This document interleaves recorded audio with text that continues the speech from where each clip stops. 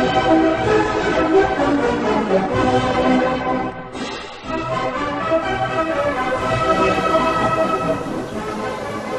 you like to ride the train? It's a great way to get around and has been since the earliest days of steam. The first trains were made in England, where I'm from, nearly 200 years ago, and in the years since have helped the world to modernise and change the lifestyles of generations. Hi, I'm Greg Fountain. Come with me on a journey back to the 1960s, a decade after the first railway of the People's Republic of China entered operation, connecting Chengdu with Chongqing. There is an old Chinese proverb that it's better to travel 10,000 miles than read 10,000 books. Perhaps not on a train like this though. It's hot in here.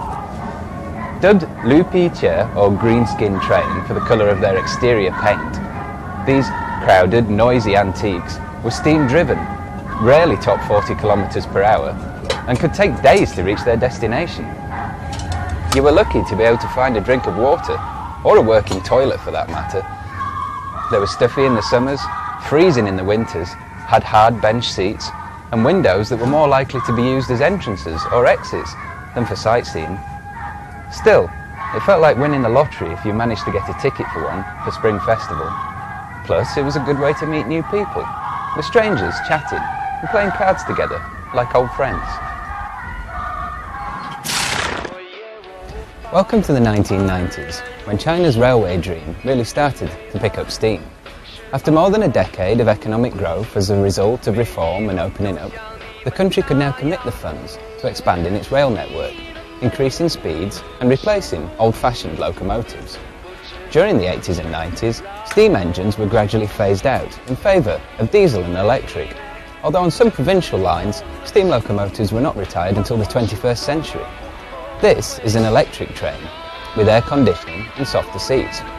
And the services on board have also improved. Young passengers, dressed in the latest fashions, some looking like movie actors and rock stars, can now buy beer and snacks from an attendant with a drinks trolley. These trains were still very crowded, filled with business people, migrant workers and students travelling to the big cities, all with hope in their eyes and the confident expectation of a brighter future. Ah, that's better. What a smooth ride. Here we are on a modern-day bullet train, travelling at 300 kilometres per hour. This is China Railway High Speed, known as CRH, or He Xia Hao, which literally means harmony. Nowadays, the best way to travel long distance is on these high-speed trains. In less than 3 hours, you can complete a journey that would have taken a full day on the green-skin trains of yesteryear. Construction of Chinese high-speed rail network began in 2005, and it now covers some 19,000 kilometres, equaling the distance from Beijing to Rio de Janeiro, the host of this year's Summer Olympics. Over the course of the current 5-year plan, it will reach 30,000 kilometres, covering 80% of China's big cities.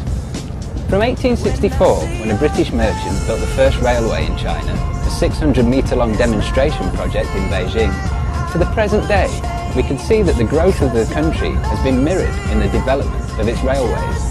From poverty to abundance, slow to fast, weak to strong. Now we are nearing the end of our journey. So let's wish this train, which is China, with its 1.4 billion passengers, a safe journey into the future. Good luck, China!